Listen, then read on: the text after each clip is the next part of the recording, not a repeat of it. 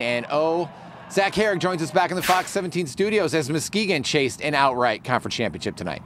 Yeah, Jason, the Big Reds looking for their 5th outright conference title in the last 6 seasons, dating back to the OK Black days.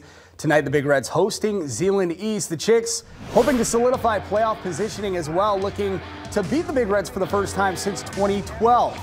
4 minutes left in the first half. Austin Kerr takes the snap, avoids the rush, is picked off by Damari Foster, who makes this into a pick 6. Muskegon up 28-3 at that point.